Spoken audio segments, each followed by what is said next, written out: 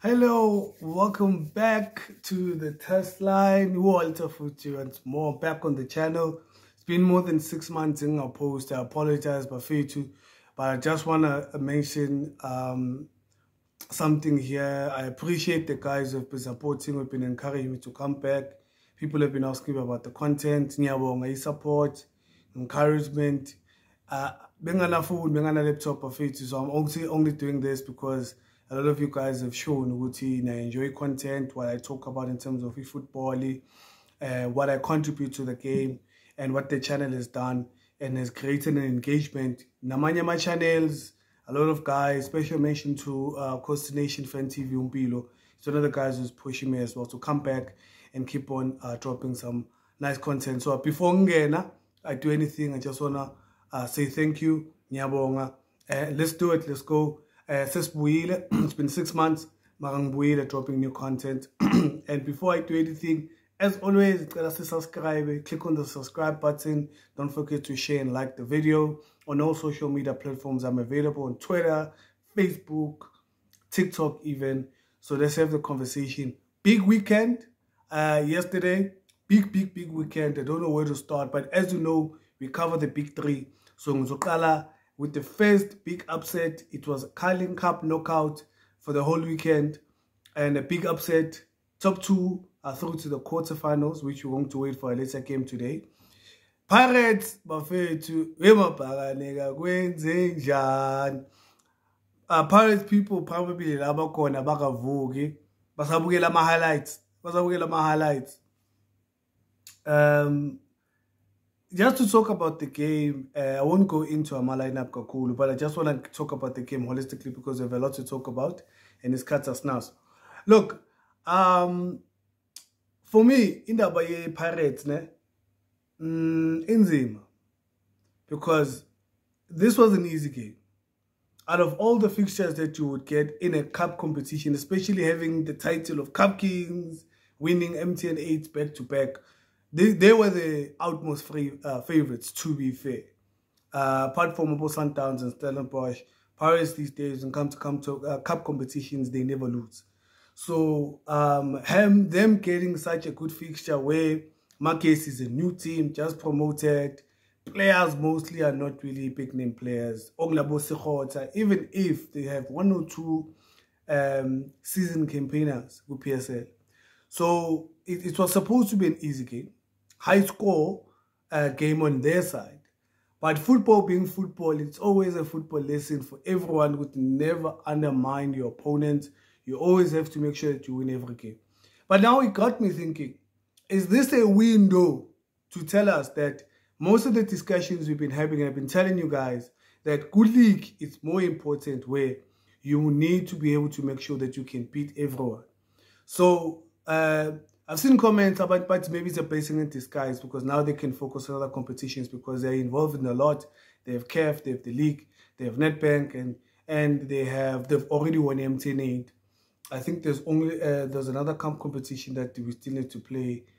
So with that in mind, the management of the squad becomes more easier because they have less competition to compete in. But not really when you want to be a top team or when you say you're a big team. Big teams challenge for everything. There was a bad outing on their side. To be fair, they didn't have a bad game. It's just that they kind of allowed Magesi to play at certain times. I mean, I saw Njimba Badare. I will just butcher his name for the sake of our conversation. Most of the time, he was holding up playable Cezanne. They were made to feel like Martin. They were not themselves. They were made to feel like they missed Abonda because both him and Usbisi, that guy was running through the park there. And him holding play and allowing this team to be brave enough to see if they can actually commit players forward, I think it actually opened up and they were able to create opportunities and they took whatever they created. I mean, that's the biggest talking point, that they didn't create enough, but whatever they created, they scored. And after that, Pirates woke up. Obviously, tactically, the coach made a few changes. And as you would know, Pirates started ticking and playing, but it was already too late. It's hard. Look, any team, even a Sundowns team, if they have to come back to a 3-0, it would be impossible. And the comeback was almost complete, but officiating was superb this weekend. I think we always bash them, we always make them trend, but the linesman and the ref got most of the decisions right, offside, whether it's not an offside, but spot on. We watched a very, very, very clean game this time. And it was a football game, you know, because obviously the big team, they get the decisions for them. But in this case, it was an honest game and they only have themselves to blame. I think I don't know if they were still celebrating from the MTN final, but it kind of seems that they're still cloud nine and they didn't bring that hunger that they showed in cup competitions. So sorry to them. I'll leave it at that. Pirates are out of the Carling Cup knockout competition. We only have Sundowns, Chiefs, Stellenbosch. I think Captain City won yesterday. Which we'll see who's going to be playing who by today. So it's a Sunday. I'm actually shooting this on a Sunday. So we'll only know by today. Hopefully when this drops, we would have known Guti Chiefs and Sundowns who are going to play against. Moving on to Sundowns. It's becoming boring. I won't even talk about that game. For me, for the sake of this video, because I want to keep it as short as possible, I won't talk about it, but I will say this about Arrows. For me, I would hate to use words like Ukanyeza is lazy. I don't know what's happening in the team. They're very inconsistent. At one point, they look like a team that you could really struggle to play against because they played a beautiful game against Stellenbosch. And Stellenbosch has beaten Sundowns home and away twice. So you think with the Arrows, they've turned the corner, they've played ahead, they are familiar with the coach Bangoba, they are familiar with the coach Steve, they would have learned enough from them. I mean, even the score, to have them being behind in 20 minutes, that says a lot about the Arrows. And it's a cup competition, you can't play it like a league. There's no draw, there's no use. They were sitting back most of the time. So, Senzija, like what can we learn from a game like that? And say, look, these guys were not there to compete. I feel like they were too safe. It's not the kind of Arrows that we know. Who knock the ball and who make it difficult. So that fixture was supposed to be a very, very interesting fixture because they know how to play the passing game. They know how to press Sundowns with badly uncomfortably. So Sundowns needed to work hard to really, really win that game. But they didn't. It was an easy game. Tashrik Matthews had a wonderful game. Amasita, even, they broke the line very well. Very easily. Defensive, which is like butter. Like knife through butter. And look, Sundowns being Sundowns, they're very dominant, passing the ball, ama spaces wabo. They know where to go. Those players sometimes don't feel like they need, for me, they need any coaching. Whichever lineup, whether it is Mokwena, I thought there was Maboe, there was Ravado Kutsia. So there and there, it's a clear Sundowns setup or a system playing against any other team in the world. And they would create enough chances to score because the players, they have a big personalities. They wouldn't need a second invitation just to not bury those chances. Very, very good chances. So it was a good game from their side. That's what I'm saying. It becomes a boring and predictable because we know how they're going to set up. You know where they're looking to create chances. We know who they're looking for, what they're looking for. I see one point I would mention that I saw they tried to contain Ribeiro in the first few couple of minutes because they were kicking him a lot. Seems like he was man-marked. But Sundowns is enough quality to deal with any club in the DSTV Premiership, not alone in Africa. Arrows, I'm very disappointed. Technical team is Arrows, Mabuti Kanyeza, go back to the drawing board. I am very disappointed in how they apply themselves. So I'll leave it at that.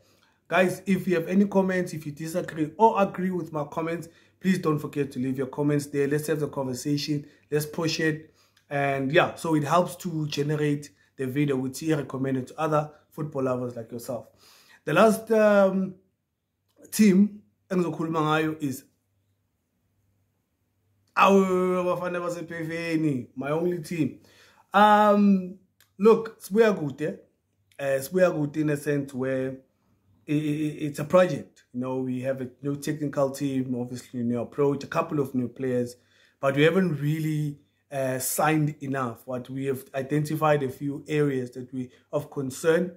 that could allow us to at least, you know, have a bit of indifference. You know, we're not in a time where we have coaches where their decisions are questionable. We still have reservations about our captain and selection in Zaranjan, but we're using a lot of young players. We're using a lot of speed.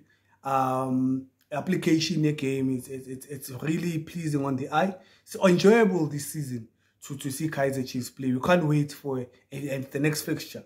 You know, you watch highlights and you'll enjoy the solo passing lines that you sort of agree with. You can see that there's improvements from the last couple of seasons that we've been watching. So Unabi, like he always says, he's cooking and he's really giving everyone a chance. But what's commendable is he bring a lot of young players a chance. Serino is a very, very important player for us. My only worry is if he doesn't play, he's not on form, who's going to unlock a lot of these clubs? Because consistently we need to make sure that we protect him. He's a bit older, so we need to be able to rely on someone else. So second half, key points or key players I will talk about for this video: Zwane, Miguel, Serena, obviously. Because in each and every department, there is a player that allows the team to play. And we're playing with departments. So in that defense, we're very solid. There's no mistakes. You can tell that we are a solid team from each and every department. So there is each and every player, an experienced player who's allowing us to be able to play as a team.